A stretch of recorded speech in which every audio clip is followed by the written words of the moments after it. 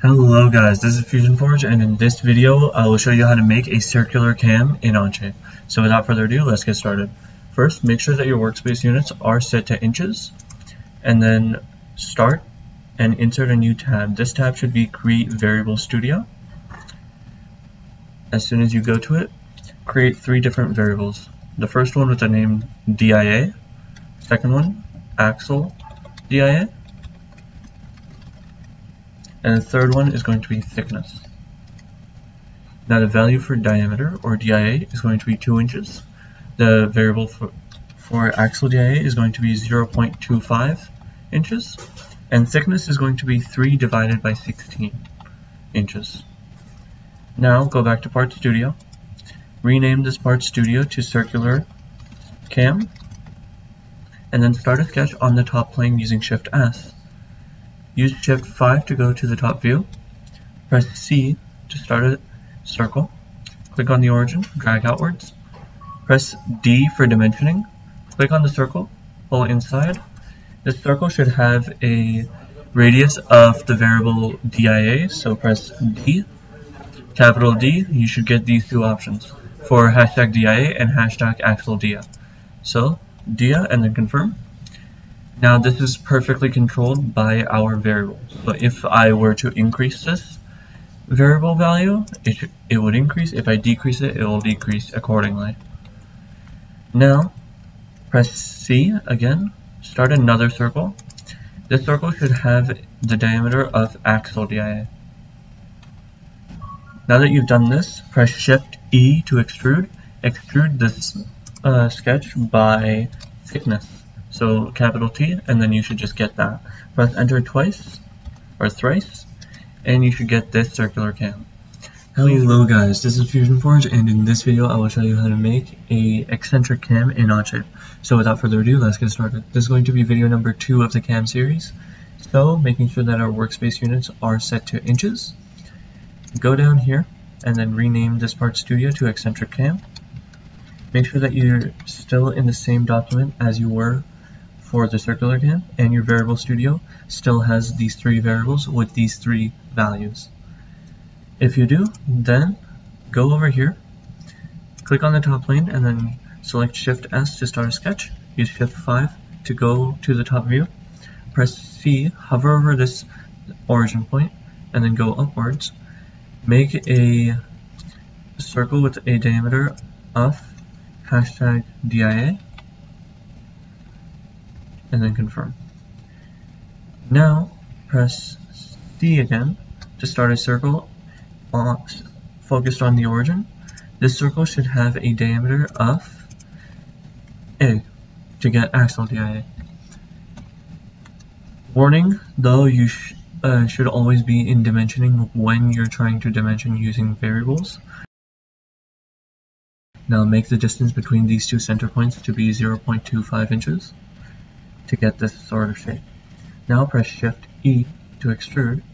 Extrude this by a value of T to get thickness, and then confirm. Now press Shift 7 to see what you did. If it looks just like this, then you have done it well. Hello guys, this is Fusion Forge, and this is going to be video number 3 of the cam series. In this video I will show you how to make hexagon cams in Onshape. So without further ado, let's get started. Make sure that you're in the same document as you were with the past 2, and your variable studio still has these 3 variables with these 3 values. And then start a sketch on the top plane using Shift S. Use Shift 5 to go to the top view. Go up here to inscribe polygon. Click on it, select the origin, and then drag out. Now as for the amount of sides, you want it to be 6 because we're making a hexagon. And for the actual diameter of this inner circle, we don't care. We want to press D for dimension.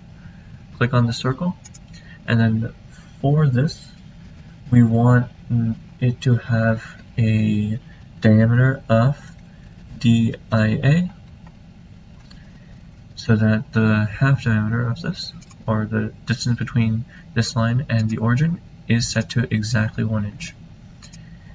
Now press C and then start a circle on the origin. It should have a diameter of axle DIA, and then confirm. Now press Shift E to extrude this. Extrude this by a value of thickness, and then confirm. This was how to make a hexagon cam in Onshape. Hello guys, this is Fusion Forge, and this is going to be video number 4 of the cam tutorials. In this video, I will show you how to make a PEARCAM in Onshape. So without further ado, let's get started. First, make sure that this is in the same document as these prior 3 cams, and that your variable studio has these 3 variables with these 3 values. If it does, then start a sketch on the top plane using Shift S. Then use Shift 5 to go into the top view.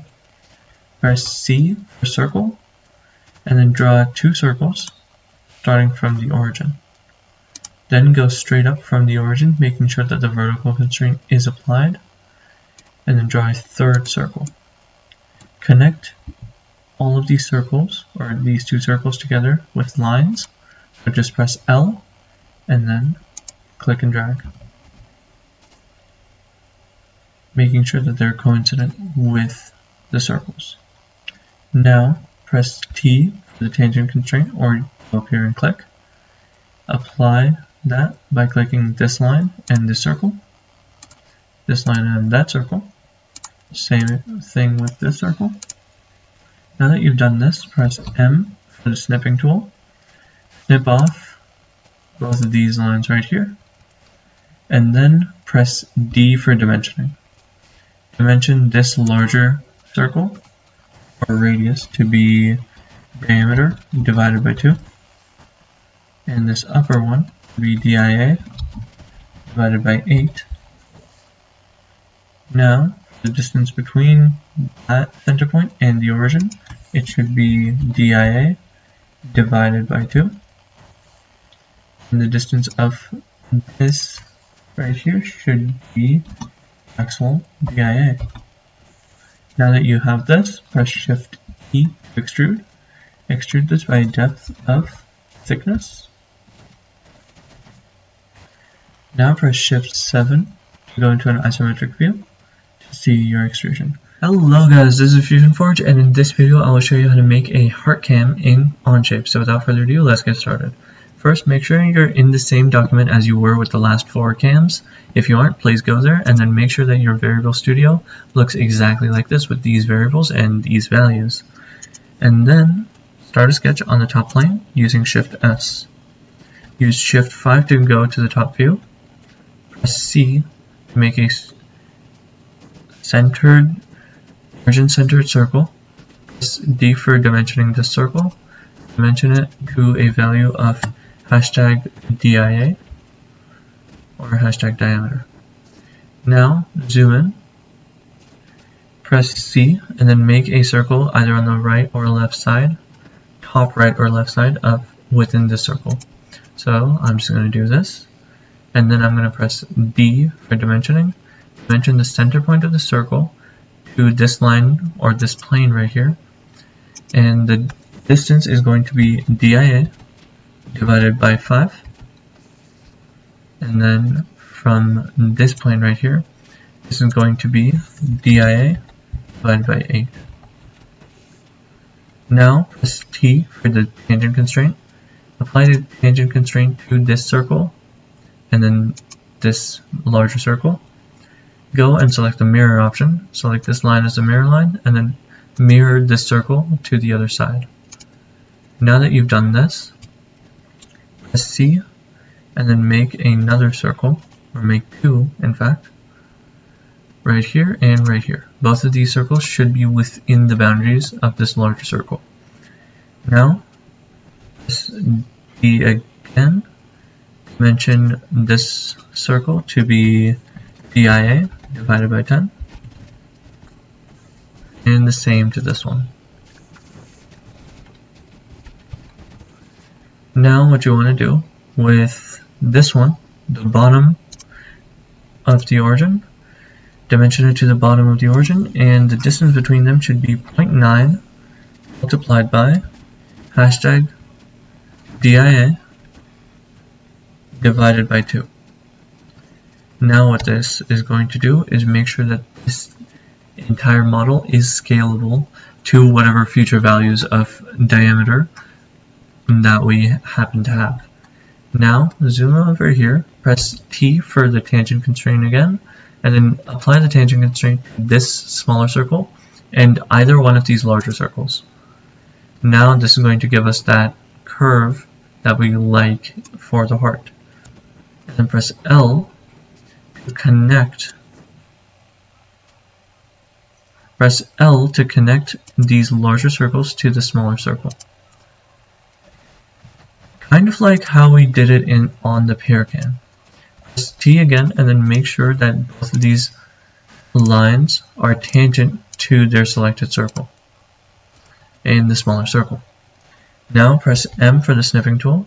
Snip off all of these excess lines that we have for our heart. Once you've done that, and you're left with this heart shape right here, press C and make a circle in the center or on the origin. This circle should have a diameter of axial DIA right here. And then now that you've done that, confirm your sketch. Press Shift E to extrude this inner heart. This prevents any small discrepancies in our machining process. Now for the depth, we want it to be thickness, and this was how to make a heart cam in Onshape. Hello guys, this is FusionForge, and in this video we will be making a snail cam in Onshape. This is going to be the final video of the cam series, so without further ado, let's get started. First, make sure that you're in the same document as you were for all of the past cams, and then make sure that your variable studio has the exact same names and values as right here. If all of that is true, go back to the snail cam and then go to this variable table right here. Click on it and you should get variable studio and then snail cam. Under snail cam for names, write down D4, enter, D5, D6, D7, D8. Now this is just going to make our lives a bit more easier. For the value of D4, we want it to be DIA. For the value of D5, we want it to be DIA divided by 2. For the value of D6, we want it to be parentheses, hashtag D5, plus, in parentheses, hashtag D4, minus, hashtag D5, then multiply it by a value of 0.25 divided by 2. What you should get is 0.625 as the result. Now double click on this for that, and then highlight all of it, copy it, and then paste it into D7 and D8. The only change for these variables is you're going to change 0.25 for D8 to 0.75. And for D7, you want to change it to just 0.5. These should be the values, and then confirm. Now, start a sketch on the top plane using Shift S. Use Shift 5 to go to the top view. Press C, and then start a circle using the origin. Drag outwards. Press D as we have been doing. Dimension the circle to have a diameter of hashtag DIA. Zoom in, draw another circle. This one should have a diameter of hashtag DIA divided by 2. Now that we've done this, all we need to do is press Shift S again to get the point option and then draw 5 points. So make sure that you're vertically constrained to the origin. Select the inner circle, making sure that the point is coincidentally constrained to it and vertically constrained to the origin, and do the same exact thing with the outer circle right here. Now that you've done this, draw 2 circles that are horizontally constrained to the origin, and then a last one that is vertically constrained. Now press D, dimension the left one from the origin. It should be a value of D6. Now, origin from the bottom, it should be a value of D7. From the origin to the right, should be a value of B8. Now that you've done all of this, press A for a 3-point arc, select this point right here, and then select this point, making sure that the arc is towards the circle. Confirm. Now draw similar arcs all around here, not caring about their dimensions, just caring about the way that they're pointed. Now that you've done this, press E for tangent constraint, apply the tangent constraint to this arc, and make it tangent to this circle. Now, selecting this arc, select this arc, and then just keep going till you have this perfect spiral pattern. Now press L for line, and then connect both of these points using a line.